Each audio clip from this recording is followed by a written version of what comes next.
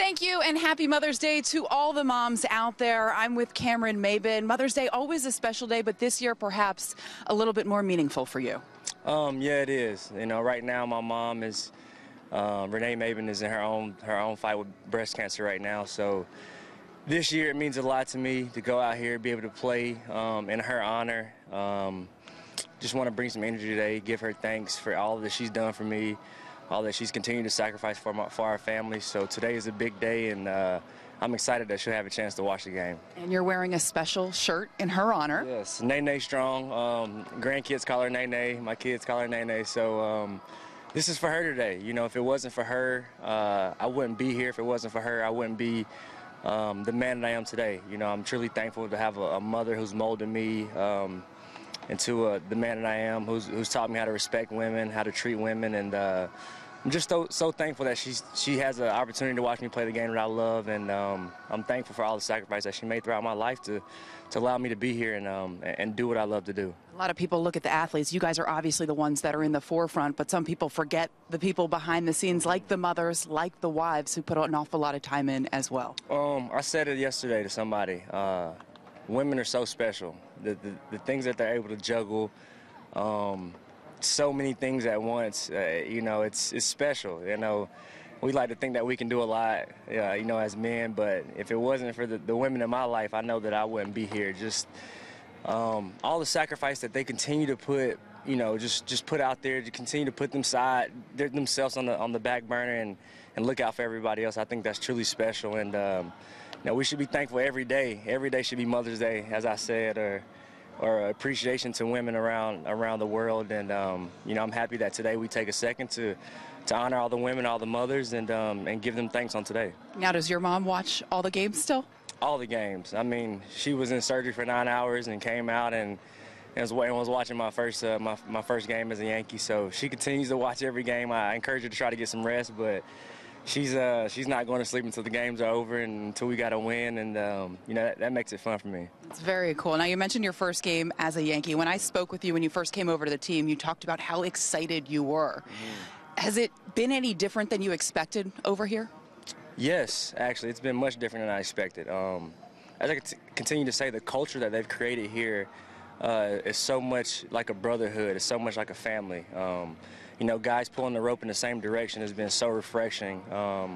Coming out every day and just trying to get a win, and that's the only thing that matters. Not, you know, individual numbers, not individual stats, but what can we do together as a group to win? And it makes it fun to be around guys like that. It makes it fun to wake up in the morning and want to get to the baseball field and play with guys who you feel like are your friends. And I've only been here for, you know, maybe 2 weeks now, but, you know, I feel like these guys are my close friends, and it's, you know, I think it's just a testament to the culture they've created, a family environment and a winning environment. So it's definitely a lot different than what I expected. You've played with a lot of different organizations. Just how rare is it to have that atmosphere? It's extremely rare. I told somebody out of, you know, 15, 16 seasons playing parts of 12 professionally at the big league level, this is only the second time I've been in the locker room where you can feel guys pulling the rope in the same direction. You can feel guys genuinely rooting for each other to do well so we can get a win. And it happened in 17 with the Astros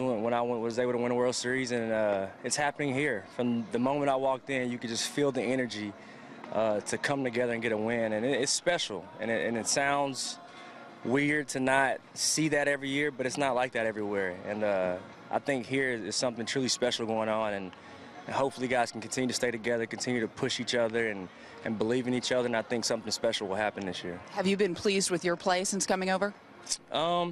Yeah, I think I've done okay. Just trying to just bring that energy. One thing I do is bring a lot of energy when I play, and you know, I just want to be another piece of the puzzle. I think I've done a good job of not trying to do too much and just stay within myself. I think a lot of credit goes to the coaching staff for making me feel comfortable, giving me extremely good game plans to go out there and try to execute. And I'm just trying to be myself, and I think I've done a good job of doing that. I know it's early in the season, but you guys came in here with an opportunity to gain some ground in the AL East. Do you feel that in that clubhouse, even though it is only May? Yeah, you know, for me it feels like every game is the most important game of the season. And that's the energy that I think we have to continue to bring, continue to, play October baseball in May.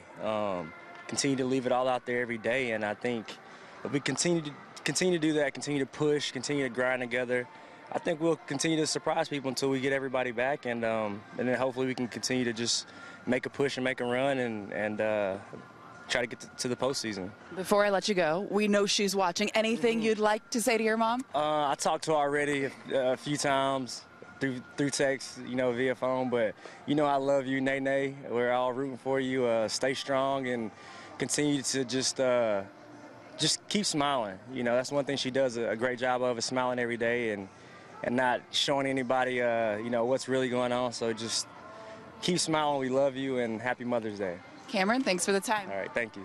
And I'd like to wish my mom, Kathy, a very happy Mother's Day as well.